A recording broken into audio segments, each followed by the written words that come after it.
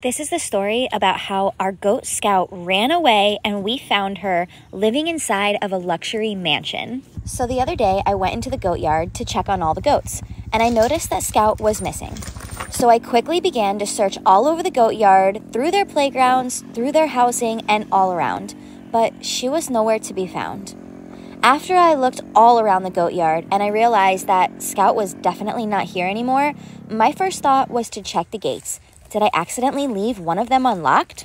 And that's when I noticed it. I stumbled upon one of the gates that seemed to have a gap in it. There was a little pile of dirt that was preventing the gate from being shut all the way, and I thought to myself, she must have squeezed through the gate then. So I began to frantically search throughout our entire property. You know, over the meadow and through the woods and all of that. But after searching and searching all around and still not finding Scout anywhere, for some reason, my gut told me to check inside of an empty house that we had recently finished building. And I couldn't even believe it when I walked through the gate and I pushed the door to the house open and I found Scout squatting inside. Scout, what are you doing in here?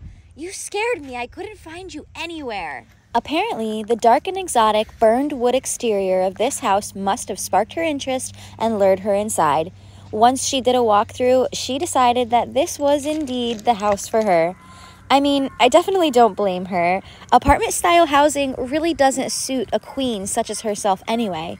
I mean, it was getting to the point where every time that she walked out the front door to her shared apartment space, a whole herd of G.O.A.T would chase her around, begging her to share just one little quote of her wisdom and insight. Just imagine how that must feel for a celebrity such as herself. So she must have snuck out of her apartment in the middle of broad daylight when the herd was distracted by freshly dropped leaves from one of the beautiful oak trees, and she ran away in search of a better home.